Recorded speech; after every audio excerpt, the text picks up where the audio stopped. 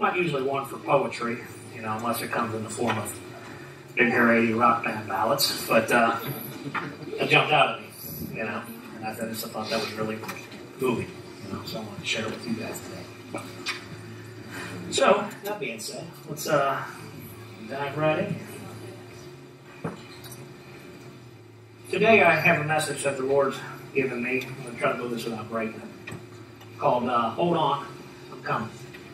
And it centers around this new year and this 2017 pursuing companionship, Jesus in you, and it centers around this sermon series that we're currently on, called Encounters with Christ, His Passion Living in Us.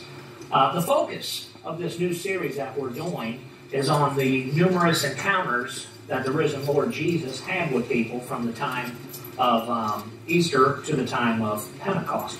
Whereas the purpose of this series is to see how we can get His passion living in us. Amen? Amen. So today I want to share with you my favorite encounter with Christ and how this encounter put the very passion of Jesus inside and living and breathing and thriving inside the life of Peter, and how this same kind of encounter that Peter had can put this same passion of Jesus living in us today. The specific encounter that I'm talking about can be found in the Gospel of John, chapter 21, where after a night of fishing and catching nothing at all, the risen Lord was sitting by the fire and had breakfast prepared for him. And He was waiting on the disciples, but in particular, he was waiting on Peter. Yes. Amen? He had an encounter, he had breakfast prepared, but he also had an encounter prepared for Peter where he was about to put His passion inside of him. So I want to tell you about that. And I got some real good news today. Number one, I only have 3 points to make, and I'm only going to make 2 of them, and I'm going to leave the third one to Scott like 2-3 weeks from now. Amen, somebody? We're not going to be here too long today. And I know I'm going to get some amens on that when I'm up. So, amen, my brother Greg. Yeah. I do want to give you guys a little bit of backstory there about, we're going to go to John 21, but I want to give you a little bit of backstory on the life of Peter. This guy had went to school, to learn about walking with the Lord and talking with the Lord and this and that, and he had washed out. And he had went to work for his father, who was a fisherman. So here he is on the Sea of Galilee out there in the wilderness. It's hot, it's muggy, it's nasty. And I don't know about the rest of you guys, but I do not like fishing. I don't like sitting in the boat. I don't like the flies flying around me. The only thing I ever caught when I went fishing was a buzz. I never caught anything else. That was it. And you think I would like it more because of that, So, anyways, not my thing, But so here Peter is. He's on the boats and stuff like that. He's washed out of school. He's went to work for his daddy, and this leads us to where Peter's at in life. In Luke chapter 5, verses 1 to 9, we get a little glimpse of this. It says, here's Jesus. He's preaching on the shoreline, and he runs into Peter. So it was, as the multitude pressed about him to hear the word of God, that he stood by the lake of Gennesaret. And he saw 2 boats standing by the lake, but the fishermen had gone from them and were washing their nets. Then he got into one of the boats. That's just like Jesus just hopping in your car or something like that. I mean, excuse me. I find it amusing. And he got into one of the boats, which was Simon Peter's, and he asked him to put out a little from the land. And he sat down and he taught the multitudes from the boat. Now, when he had stopped speaking, he said to Simon Peter, "Launch out into the deep and let down your nets for a catch." But Simon answered and said to him, "Master, we've toiled all night and caught nothing. Nevertheless, at your word, I will let down the net." Now, what just happened here is I want to pause for just a second. What's neat is Peter's a fisherman, man. He knows his business, man. He knows his line of work, man. It's what he's done, man. He's there every day, all day, till the sun's going up, the sun's coming down. This guy's a fisherman, right? And so here comes the preacher. And he says, "Hey, I know you've been going all night here, and you caught nothing. You went and you fished all night, you caught nothing. Let down your nets, man." And so, what are you going to do when the pastor asks you for something? Amen, somebody? We know when you guys are humbling us, but trust, we hear from, we got a direct line, no big deal, Yeah. Amen. Don't worry, you guys got the same line. It's cool, But he says, all right, preacher man, I'll humor you. You know, he says, at your word, I'll let down the net. And so when they had done this, they caught a great number of fish, and their net was breaking. So they signaled to their partners in the other boat to come and help them. And they came and filled both boats, so that when they began to sink, when Simon Peter saw it, he fell down at Jesus' knees, saying, "Depart from me, for I am a sinful man, O Lord." For he and all who were with him were astonished at the catch of fish which they had taken. Peter had his own little world, man. And Jesus just, boom, broke right through that, man. Everything that Peter ever knew, man. And Jesus does that, man. When he breaks in through time and space and into your little world that you created, and he shows you that there's something much bigger than this and much bigger than you going on. Thank you, Lord. That changes everything. Amen. And that changed everything for Peter. That changed everything. All Peter's, he was kind of washed up, man. His dreams, his hopes, all that stuff was gone years ago. And here comes this man. Here comes this man, Jesus. And he believes in him. And he says, hey, you come follow me, and I'm going to make you a fisher among men, is what I'm going to do. You see what you can do. Wait till you see what I can do. And so Jesus took this nobody from nowhere, and he did something wonderful with his life the same way that he still does today. Amen. With us. Thank you, Lord. That's why Thank you, Lord. Because he took this nobody from nowhere and it ruined it all. He did something spectacular with it. Amen. And if you're available, he'll do something with you too. Thank you, Lord. Yep. Peter went on from this moment, and man, he really dove in his walk with the Lord. And when I say walk with the Lord, I don't mean like us today. I mean literally, these guys walked everywhere. Amen. They walked to Jerusalem. They walked to Bethlehem. It's just walking all the time. It's like the Lord of the Rings trilogy. That's just all they do. They just walk. You know. And that's another sermon for another time. But Peter, man, he went in on his walk with the Lord, and he was wanting Jesus. Jesus had 12 disciples. A group. But then there was also other disciples. You hear later on where it says, from that time, 120 of them left that day, or this or that. And at other times he had thousands of disciples. But he had 12 main ones, the 12 disciples. And we all know, But of that 12, there was an inner circle. James, John, Peter. Peter was one of the inner three, man. He was really, really growing close to the Lord. Peter went on to do other great things. Lost my spot here. He was there at the Mountain of Transfiguration where Jesus brought him up there, and then Moses and Elijah appeared, and Peter got to see Jesus in all of his glory. The glory of God, and coming through Jesus. And if anybody had no excuse, it was Peter. Mm-hmm. He saw it, man. He's like, man, this guy's the real deal, man. He didn't even know what to do. And they started, it just jacked him up, man. In that particular instance, you see a religious spirit jump on that guy. And it's not about religion, it's about relationship. Amen. Amen. Religion's important. Religion's very important. It's kind of like guardrails on the side of a windy mountain. It's there to keep us moving safely in the right direction. But, it's not the vessel that's going to get us there. Amen? Right. So it's a relationship. Well, anyways, he's like, well, Lord, let's build a tabernacle. Let's build a church, and let's do this. And he's like, no. And he says, Peter didn't even know what he was talking about. But nonetheless, he was there for that. He was there in the garden. He got to see Jesus in his glory, and he got to see Jesus in his agony when he wasn't sleeping. And so he's a part of all these things. And at one time, when they come to arrest Jesus, just out of nowhere, Peter pulls out the knife, ring, on the high priest and cuts his ear off, man. So Jesus was a lot.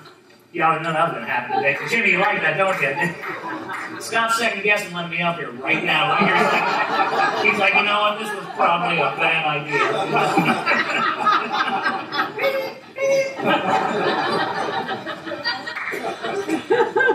Hey, yeah, I didn't come here to not have a good time. Right. Amen. I hope you didn't either. Yes. It ain't going to happen in this place. Anyway, man, Peter was all in, man. He was vested, man. And he was there, and that he was even the one that when Jesus says, who do people say that I am? And the other disciples, well, some people say you're John the Baptist reincarnated. Some say Elijah. And he asked us all the same question. He asked them the question that he asked us today. Who do you say that I am? Amen? Because that determines how you're going to live your life and how you're going to follow Jesus. And Peter says, well, you're the Messiah. You're the Christ. You are the Son of the living God. And he said, blessed are you, Simon, son of Bar-Jonah. He's like, flesh and blood didn't reveal this to you. But your relationship with God did, you know? And so this Peter, who was all in, I mean, he had left everything to follow Jesus. He even gets to the point where he says, well, God, you know, even if all these other guys abandon you, I'm prepared to follow you to prison and even unto death. Amen? Yes. But man, where I come from, we got a saying that says, don't sing it, bring it. And when push comes to shove, man, hey, everybody scattered and Peter was one of them, right? So here's what happens. Right here in Luke 22, 54 to 62. Now, I'm about to show you guys something here. Scott and I were talking in the office. This is when he still thought it was a good idea to put me up here. We were talking in the office, and Scott and I, we like talking about theological things, like the deep meanings of Scripture and this and that. Scott loves talking about that stuff. Yeah. Anytime you guys want to talk to Scott about that, he likes to go on about any and every subject, the length of hair, speaking in tongues, you know, just all those things that are non-essential to salvation. Scott loves talking about that. Great length, you know. I'm just kidding, he hates stuff like that. And on a side note, I'll be putting my resume out this week. I feel I'm going to be here. Probably a good idea. Probably a good idea. I'll take it. I can use a couple of references. Anyways. Now, as we were talking, though, you know, we were just talking about it. And Scott said something, and it made a light bulb go off, you know. And I realized that Peter, when he denied the Lord, he was standing by a fire. You know, he's warming himself by the fire. But then also when the Lord restored him by the Sea of Tiberias there, when he had the breakfast prepared for him, he's also standing by another fire and warming himself by that. So I got 3 fires I want to show you today, and those are the 3 points. And but we're only going to talk about 2 of them. So this is the first one. This is important. Luke 22, 54. Am I on the right thing? Luke 22, 54 to 62. Having arrested him, they led him, Jesus, and brought him into the high priest's house. But Peter followed at a distance. Let me tell you this right here. That'll preach in itself right there. The moment we start following Jesus at a distance, it's not long before we're not following him. Amen. I'm telling you right now. Now, when they had kindled a fire in the midst of the courtyard and sat down together, Peter sat among them. And a certain servant girl, seeing him as he sat by the fire, looked intently at him and said, this man was also with him, Jesus. But Peter denied him, saying, woman, I don't know that man. I don't know him. And after a little while, another saw him and said, you also are one of them. But Peter said, man, I am not. Then, after about an hour had passed, another confidently affirmed, saying, surely this fellow also was with them, for he is Galilean. But Peter said, man, I do not know what you're saying. Immediately, while he was still speaking, the rooster crowed. And the Lord turned and looked at Peter. Then Peter remembered the word of the Lord, how he had said to him, before the rooster crows, you'll deny me 3 times. So Peter went out and he wept bitterly. Jesus warned the guy. He said, listen, Peter, you're doing good. You're doing good in your walk with the Lord, but with this, but I'm telling you, you know, be sure where you think you stand, at least you might be sinking.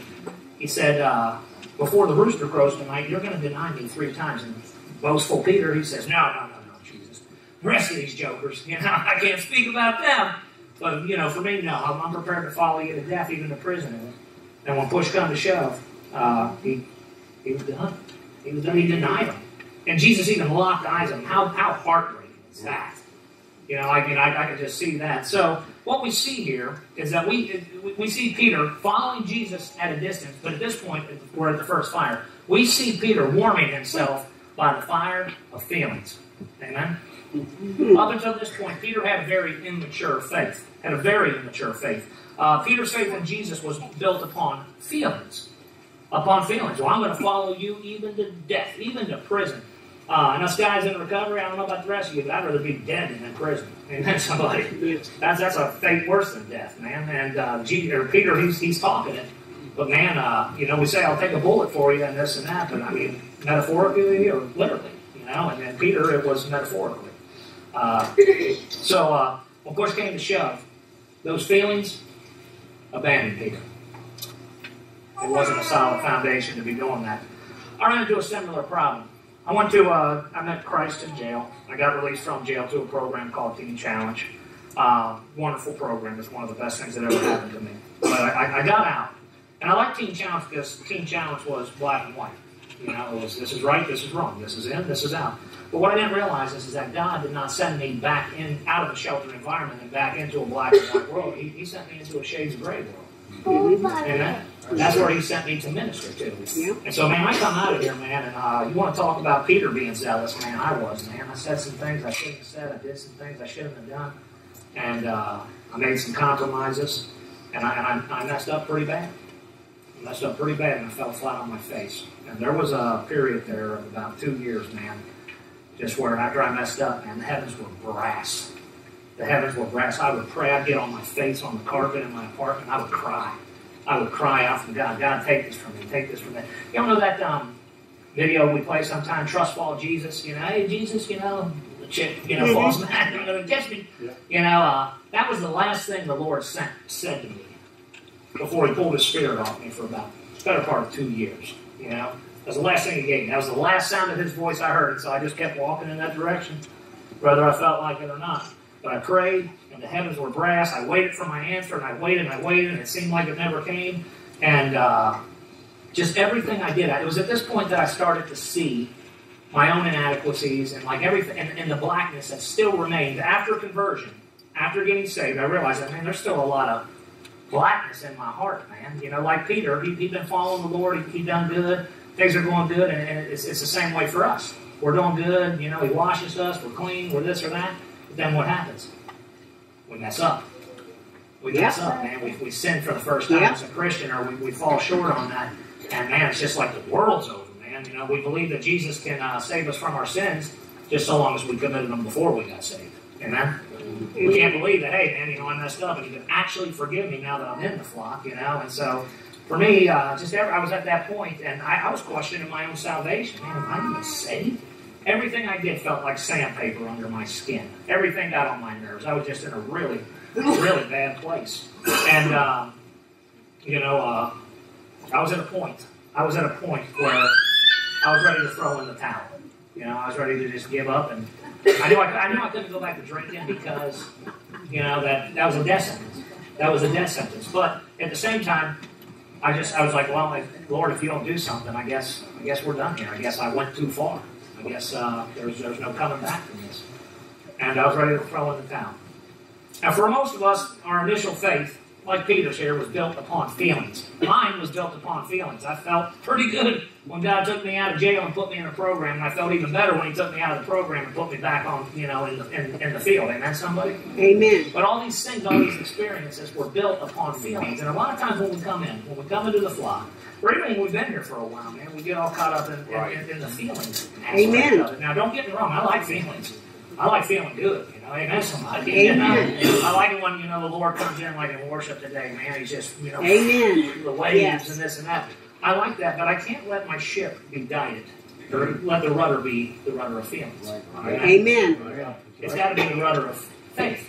Amen. Or fact, from time and experience together, you know, for that matter. You know, when we're new to this, we're kind of like newborn babies. Amen. We come into the flock, and it seems like God answers every single one of our prayers, no matter how selfish they are. You know? It seems like He's always there. He might as well have a bullhorn when you first get saved, you know. Jimmy, I'm here. It's cool. I got you. Don't worry about it, you know. I don't know we can do that, Billy. That's good. Good. I like it. But it just seems like God is so loud, and I mean, He's just all over you. You know, it's like, oh, I saw God today in the sunset. You know, I saw God this and that. But then after a while, those feelings stop coming as frequent, and we start hearing the voice of the Lord less and less and less. Amen. And what's going on there is what's called the maturing process. This is normal. This is normal. I wish somebody would have told me that on the front end. You know, but I found it in a book. And there's something about something being in a book, you know, where you're flipping through the pages and, you know, and you're like, oh, thank God. You know, it's normal enough to where someone put it in a book. You know, I'm not the only one, you know. Praise Jesus. And And I found it in a book. This is the process. This is what we're supposed to be doing. And it's the maturing process, man. I thought I wasn't saved. I was ready to throw in the towel and this and that. But like with a newborn baby, when a baby's young, you know, you've got to prepare the meal for it. You got to feed them the meal, and then unfortunately you got to clean up after the meal too. If you know what I'm talking about, you know, I was going to say that. But then after a while, you prepare the meal, and then they're able to feed themselves. And then after they get a little older, they should be able to prepare their own meal, feed the meal, this and that. And then even that, and as they progress through life, then eventually they're going to have kids of their own. You know, and they should be able to prepare a meal and feed themselves, in addition to preparing a meal and feeding others. And there's somebody. Right? Amen. Sarah, if you don't know about this, we'll talk about this later. This is how this thing works. It's going to be cool. But it's the same way with Christianity. Eventually, when we first come in, God prepares everything for it, feeds us, doing this and that. But after a while, He needs to prepare it, and we need to feed ourselves. That's where your spiritual disciplines come in. Bible reading, prayer, regular church attendance, frequent fellowship with other believers. You'll learn about that stuff in our ASAP recovery meetings. Shameless plug. I had to throw it in there after Joe would come up here and say what he said today, Scott, when Joey was up here saying about youth group. I had to. I had to say something. You know? So anyways, after a while, though, we shouldn't only just be preparing and feeding ourselves, you know, through coming and hearing the spoken word from the pulpit. We should also be preparing and feeding others.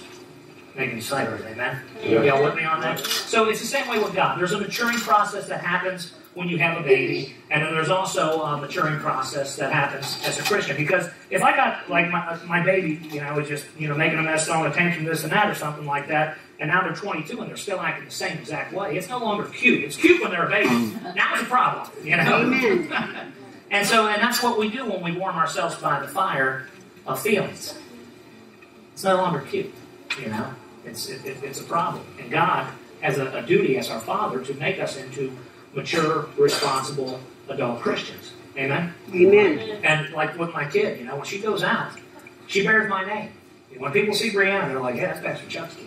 You know? Mm-hmm. And so when people see us, they should say, hey, that's God's kid. Amen. So, you know, people are watching. At some point, though, you know, inevitably, doesn't matter about our upbringing, doesn't matter about our walk with the Lord, we all mess up. After being saved. Like Peter, we're all in need of faith, not grounded upon feelings.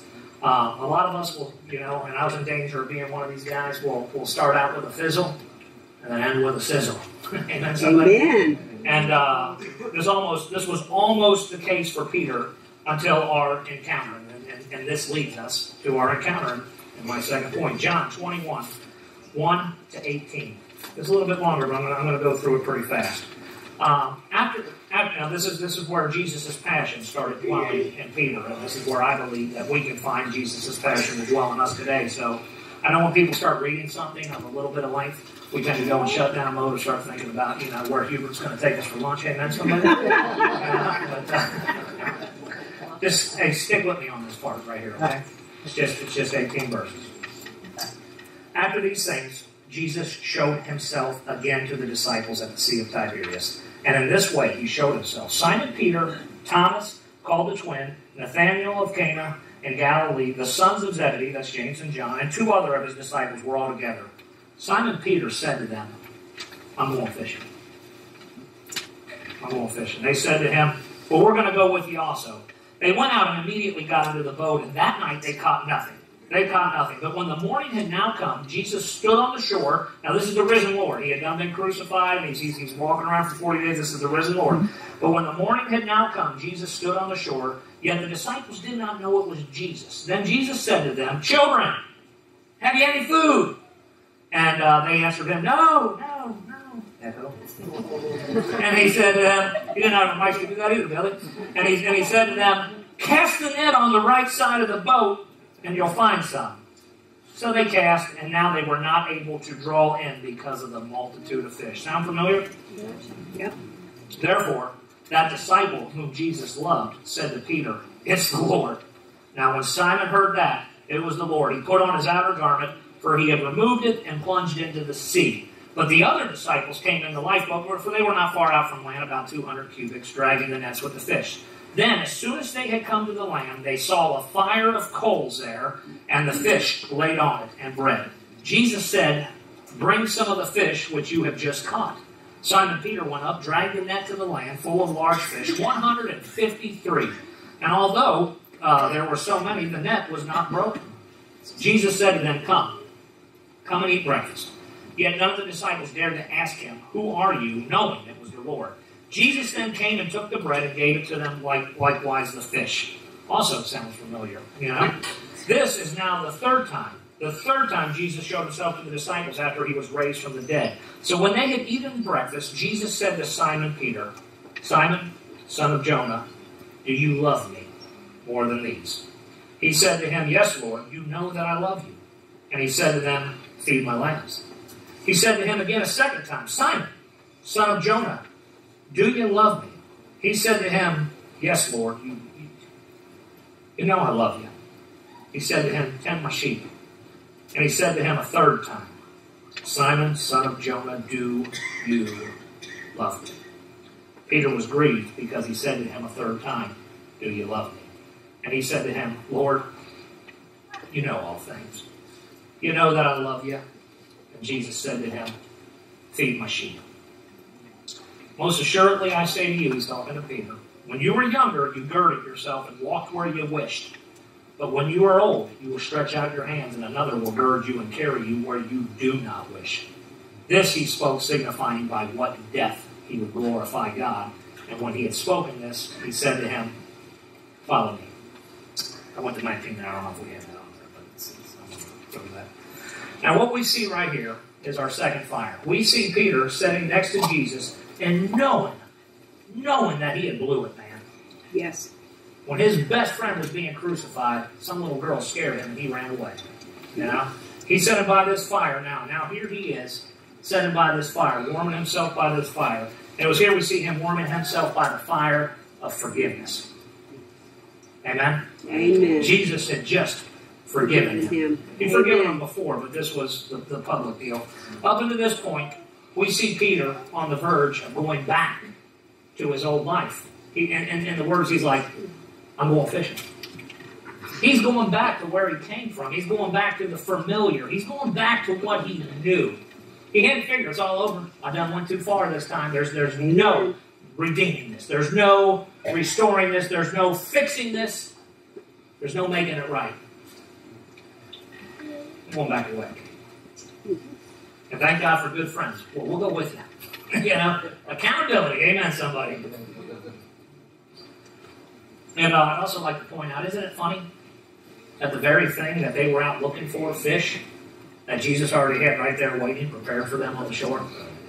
And also often the things that we're looking for in this life and chasing in this life, Jesus is right there waiting for us. Amen. Amen. Are we going to wait on him? Or are we going to go out and try to get it ourselves or go back and get it ourselves? Amen. For me, after I made those mistakes and compromises, not mistakes, compromises in my walk with the Lord, I kind of had a Hail Mary. There was this program called the Walk to Emmaus, you know, and I was at the point where I said, okay, they're not telling me too much about this, but I'm going to go on this spiritual retreat, you know, and see what happens. And if, Lord, if you don't show up, then I guess we're done here. I guess I'm going to go back to the way I came. And I went there.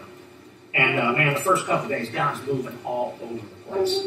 Everywhere on that property except in me. Mm-hmm. And so, man, I'm out there. You know, they gave us smoke breaks and stuff. I was still smoking at the time. And I'm out there in the woods mapping my retreat plan. You know, I was like, well, I'm all the way down on Route 8 and close to Augusta, you know, at St. Anne's. And I was like, man, I guess we're done here, you know. So I told the people, I was like, listen, I think God's abandoned me. And even though that's not what Scripture says, you know. But I don't think there's no redeeming this, so I think I'm being a hindrance. I think I should go. And the guy's like, it'd be a bigger hindrance if you left, you know. He's like, just stay. He's like, hold on. He's like, just hold on. Stick around one more night. Thank you, Lord. And see what happens. I'm like, all right. So I held on. And something happened that night, and I can't publicly say it because in our community it's a cult, and we're not supposed to say things. I'm just playing. They're secretive for good reasons, but I don't want to ruin the surprise if anybody ever goes. But something happened that night. Something wonderful happened that night. And it was there that I realized if these complete strangers are loving on me like this and love me, how much more so is He? Amen. And it was there that I come to the point where I was finally able to forgive myself. And the Lord said to me, He said, I heard it just as plain as day. He said, son, I forgave you over 2 years ago when you asked me. It just took you this long to forgive yourself. Amen. You know, and I'll never forget that. Yep. Sometimes He has to bring you through the wilderness of the Spirit or the winter of the soul in order for you to be prepared to warm yourself by the fire of forgiveness. Amen. Amen. When I come out of Teen Challenge, I wasn't ready to warm myself by that fire. And even a long time after that Emmaus thing, I wasn't ready for it. I probably wasn't ready when Scott brought me in. I was a team member. Because days turned into weeks and weeks turned into months. And setting under Scott, and I setting under this church, and setting under you guys, I was finally able to the point where I realized it's not about me. I can't do this on my own. I can't go back the way I came. I got a big problem with self-reliance. And anybody know what I'm talking about? Man, that's the way I am. And I realized it's about grace. It's about grace. God, I thank you for not giving up on me, man. Thank you for having that grace on me, man. I need it. Ever since I warmed myself by that fire, nothing's ever been the same since. Thank you, Lord. Thank you, Lord. Adrian Rogers, a preacher, sometimes we're not ready to warm ourselves by that fire. And I love this analogy, and I use it all the time. Adrian Rogers says, we give Jesus Christ the keys of our lives, but do we give Him all the keys? We're like, here, Lord, you can be in charge of this, this, this, and this, And, but, you don't need that. Here you go, Lord. Amen. You're over my life. Amen. And so, you don't got to give God all the keys overnight, but you do got to be willing to give Him all the keys. Amen. Overnight. The Holy Spirit's a perfect gentleman. He usually takes the biggest key, the biggest hindrance, and works on that one first, and then so on and so forth. And then one day, maybe not today, maybe not tomorrow, but one day you will be ready to warm yourself by that fire of forgiveness. Because once you get a hold of what it is exactly that Jesus has done for you, ain't nothing ever the same again. Amen. Once you get a hold of what it is that you've been forgiven of, nothing's ever the same again. I hear a lot of people in my field or particular call and say, I used to be up here with the Lord, and now I feel like I'm down here, And I had a vibrant prayer life, I had this, I had that, I've even said these things myself, but now I'm down here and it's not like it was. Let me tell you why that is. Because of the process. Originally, your faith was built upon feelings, I feel good about this. I feel like I need to be washed. I feel this. I feel that, But now God's doing something different. He's doing something bigger. He's doing something deeper.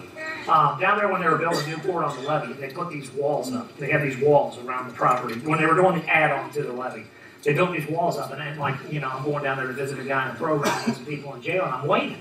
I'm waiting for the building to start coming up above these walls that you can't see through. And it didn't come for weeks, months, in half a year. Then finally, one day I'm coming by, and there was a tear in the fence, and I looked, and they weren't building up, they were building down. Mm-hmm. Y'all follow me on that? And that's exactly what Jesus is doing after we've been in the walk for a while, man. He starts digging down our roots, digging down our foundation, to where when the storms, not if the storms of life come, but when the storms of life come. And then that way our foundation is solid, man. And the sky's the limit. And so I don't know where you're at today, but don't throw in the towel.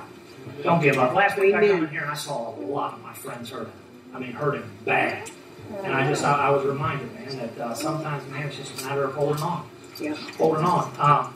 My favorite thing about Gracepointe community, my favorite thing, there is always a spot here. Scott and I were talking about this week. There's always a spot here for somebody in need of forgiveness and grace. Amen. And then you have a spot here. You belong here. I'm just going to say this. Peter would have went to church here. That's a fact. Don't go back to the old life like Peter almost did. Instead, come warm yourself by the fire of forgiveness. Because when Peter did, it was at this point that the passion of Jesus started living and dwelling in Peter. Amen. And when you allow the forgiveness of Christ, that listen, I got no business sitting at this table. I got no business following this man. When you get a hold of that man, his passion will start to dwell and breathe and infect others around you. This encounter of grace and forgiveness put the very passion of Jesus living in Peter. We see this when we look ahead to the day of Pentecost in our third fire, which I'm not going to talk about today. That's for Scott next week or in a couple of weeks. But I will, however, say this. Peter warming himself by the fire of forgiveness led to the day of Pentecost, where we see him warming himself by the fire of freedom. Amen? Amen. See him warming himself by the fire of freedom. And the only way to get to the fire of freedom is through the fire of forgiveness. Amen. We see this when Peter says in Acts 3, this Christ whom you crucified, he's no longer running from the battle. He's running towards it. Amen. And this same fire of freedom that had replaced his feelings of fear with freedom is also, that same fire of freedom also added 3,000 to their number that day. Amen. And let me tell you this, 2 Corinthians 3:17, where the Spirit of the Lord is, there is freedom. Amen. Amen. Amen. Nothing's ever the same. And it wasn't for me. That was my last point, and I just got one thing I want to show you here. That was it. Hey, Steve, can you zoom in on this right here for anybody that's watching this at home?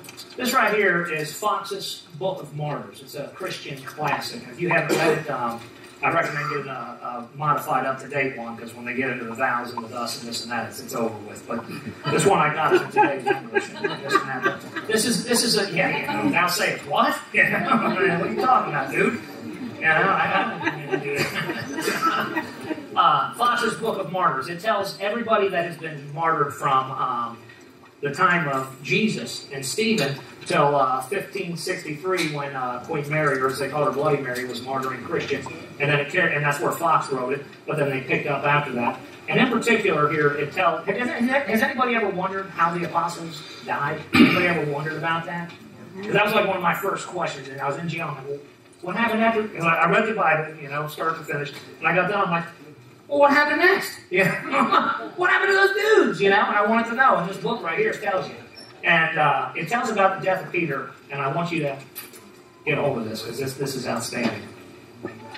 I don't know how accurate it is, but I'm good with the story ending like this. Amen? Peter. The only account that we have of the martyrdom of the Apostle Peter is from the early Christian writer Hegesippus. His account includes a miraculous appearance by Christ when Peter was old, which was referred to in our John 21 at the end there. Emperor Nero, he planned to put him to death. When the disciples heard of this, they begged Peter to flee the city said to be Rome, which he did. Peter's still fleeing. But when he got to the city gate, he saw Christ walking towards him. Peter fell to his knees and said, Lord, where are you going? Christ answered, I've come to be crucified again. By this, Peter understood that it was his time to suffer the death of Jesus that would glorify God. So he went back to the city. After being captured and taken to his place of martyrdom, he requested that he be crucified in the upside-down position, because he did not consider himself worthy to be crucified in the same position as his Lord. It looks like Peter finally learned his lesson. Yep. That spirit of fear was gone, and that spirit of freedom remained.